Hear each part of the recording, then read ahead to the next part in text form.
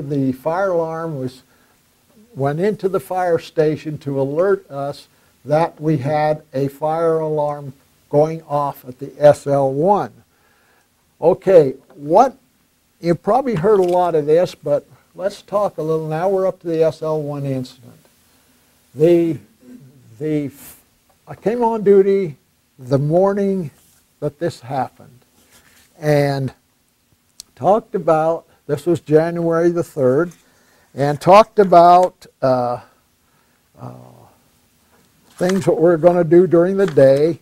About 9:15 that morning, we got a fire alarm call from the SL-1 reactor area. Well, no, it was about 10 o'clock. We got this fire alarm code 221, which you heard Mr. Rigby crying out. So we ran out there. When you get an alarm, you pick up a card in the alarm room, and it told you that this is alarm 221 at SL-1, and it tells you it's an office and reactor complex. Now, that's all it tells you. Well, we had this, I made a little sign here. This is a radiation sign, of course. It's kind of crude, but anyway.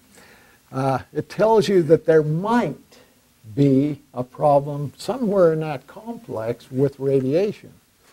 But it doesn't tell you where. And this code, 221, covered the whole building. It didn't just cover this room. It did not cover the next room or the next floor. It covered the whole building. So when you got that code, you drove out there and you made entry. Okay, there's the complex, and here is where the code came from, this area right here. Okay? Now, it told you that's where the code is at, that's where the fire alarm is coming from. But you had to determine or find out what was going on. So, in this case, we drove out there, and let me see if I can. There's the guardhouse. Whoops. And we drove out there, and we found that it was right in that area right there is where the fire alarm was coming from, which was the furnace room, and there was a little heat detector, like you see right up there. That's a sprinkler head, but we'll call that a heat detector for now. So that was up there blinking away. We finally found it blinking away. Hey, I'm the culprit. You look around, nothing wrong. There's nothing going on here. Why are you doing this? And it didn't tell, it can't talk. So we reset the fire alarm, and we returned back to fire station number 1. Now this is all on a nice cold day. And fire trucks in that era were the officer and the driver would sit up front in the cab enjoying the heater and everything, and the firefighters was in the back, an open area. And when you're talking about 17 below zero that night, the firemen's get a little chilly because you got a little run there for about 9-10 miles to get there. So you're, okay. So anyway, we arrived out there, and we didn't find anything. About 2:30 in the afternoon, ding, ding, ding, ding, ding, and it comes in again. So you got to go. So we drives out there, but this time we know right where it's going to be. Goes in the gate there, as you see, and we goes around this way and goes into that area there, and sure enough, open up the door and look in there, and there's that little feller in there saying, "Ha ha, I got you again." Blink, blink, blink, blink, blink. Now, we call up the alarm shop and say, "Hey, we can't keep doing this just for practice. It's cold out there." So, well, we'll fix it tomorrow. Have you heard that? We'll do it tomorrow. It's too late in the day. We'll do it tomorrow. We reset the alarm again. It set fine. The little feller says, "Okay, I'm happy," and reset it again. Then we goes back home. At 9:18 that night, 9:18, ding, ding, ding, ding, ding, there comes that you-know-what alarm in again. By now, we got a wolf-wolf attitude, of course.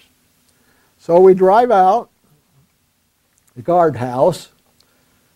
There's no guard on duty because back shift, he's a roving patrolman now, and he isn't stationed in this guardhouse. This guardhouse, picture I took of this guardhouse was way years later. But he isn't there now. So, but he knew, because when the alarm came in, the fire alarm dispatcher would broadcast over the radio system to the security saying, we are responding to the SL-1 in this case. So that roving patrolman, wherever he was, would come back to the area to let us in. Well, he was a ways away, so we didn't get to see him for a few minutes. But we still needed to get in there. We knew without a shadow of a doubt it was that ding, ding, ding. That was that alarm in the furnace room. So we made entry through the portal monitor, through the guardhouse, and I drew a little sketch here.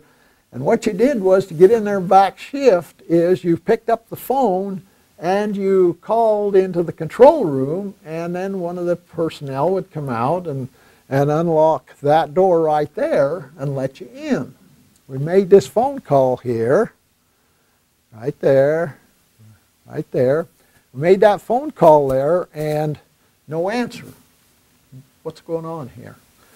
So then, by the way, this right here, this portal monitor, was alarming like you wouldn't believe.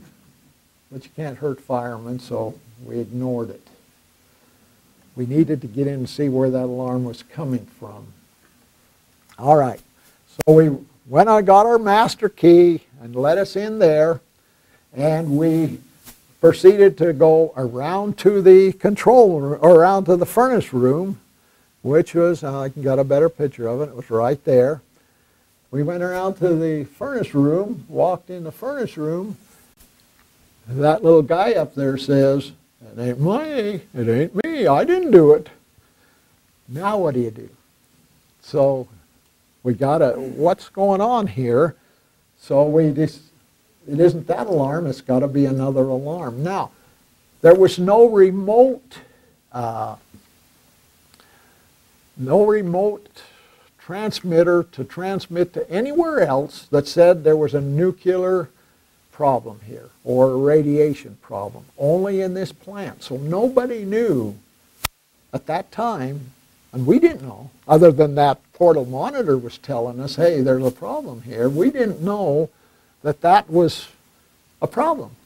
So that isn't the guy, so that room right there, I've made a sketch of that. So we proceeded back around the building in this main entrance here.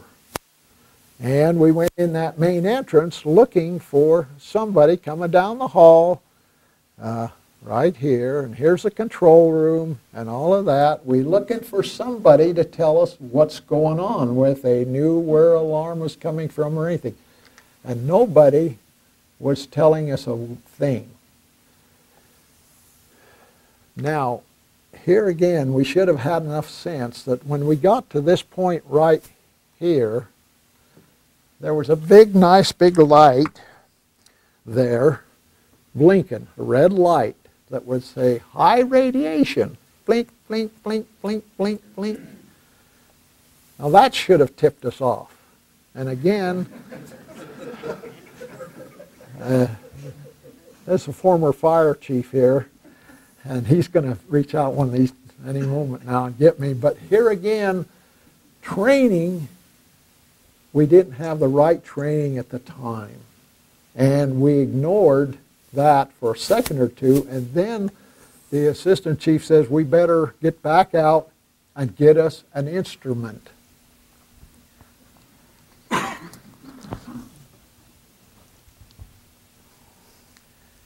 We goes back out to the fire truck and we gets us an instrument. Now we're going to go in and see just what's going on here. Also at this time, we had self-contained breathing apparatus with a tank on the back, and but we weren't using it yet. Didn't have the mask on. When we went back out, the fire chief radioed the headquarters here in town and saying, we got our radiation alarm going off, we can't find anybody there.